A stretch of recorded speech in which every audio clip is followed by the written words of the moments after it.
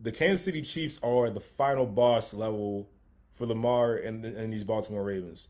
As great as they've been all season long, this is that final boss level that we all played video games growing up. I sure did. And you remember getting to that final level against the final boss. He's the toughest one of them all. You lose like 20 times in a row, but you keep playing and you take it into the night. And it's like, all right, I'll try it again the next day. And then by try number 26 or something like that, you finally get over the hump. That's what this game feels like to me. Here's the part where I get straight emotional and there's no logic.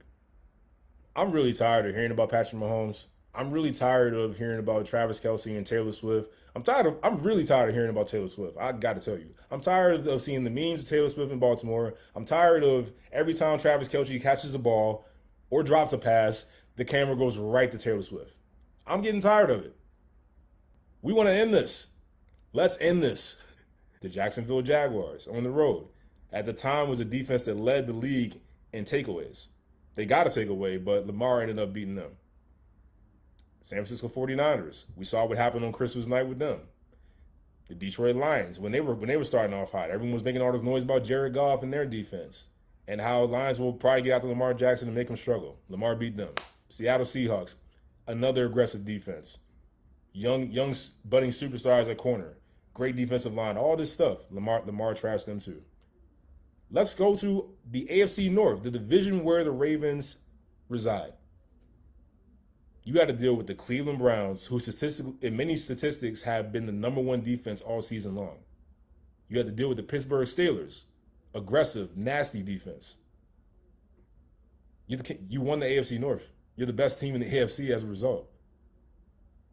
The Ravens have passed every test that has been thrown at them. Lamar Jackson's probably going to win his second MVP before turning the age of 28 or whatever. I don't know what the record is, but second MVP in 6 seasons as a starting quarterback.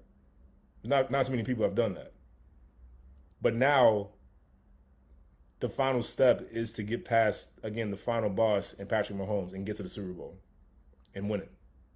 Because I believe the winner of this game will win the Super Bowl because the AFC has been that great this season. It's been battle tested left and right. I think whoever wins that is going to win the Super Bowl. But going back to Lamar, think about it's been a lot of talk about, what is Kansas City's defense going to do to slow him down? Kansas City's defense is a top 5 defense. They're really good, blah, blah, blah. We've heard this before.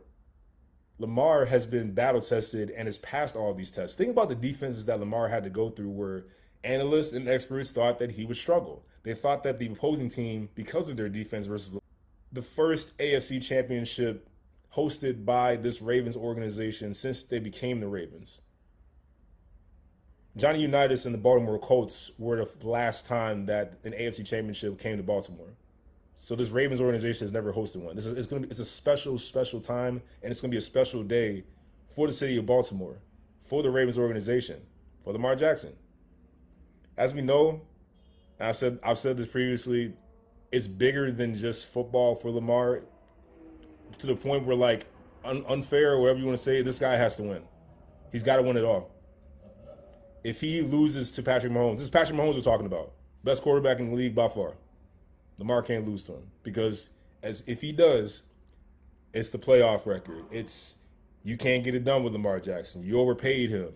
Teams were right to not make a play at him when he asked for the contract that he wanted. All this stuff is going to resurface, and all the people that are just praying for Lamar to screw up, praying for Lamar to have a terrible game.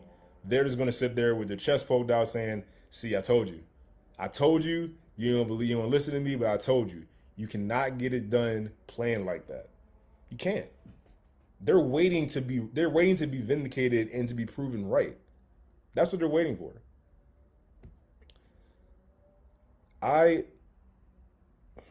Watching this team the way that they've played this season, they have passed test after test after test, and answered everyone's questions. They've answered all my questions. I've had questions about this team all season long. When it came to certain games, they've answered all those questions. They've passed all the tests.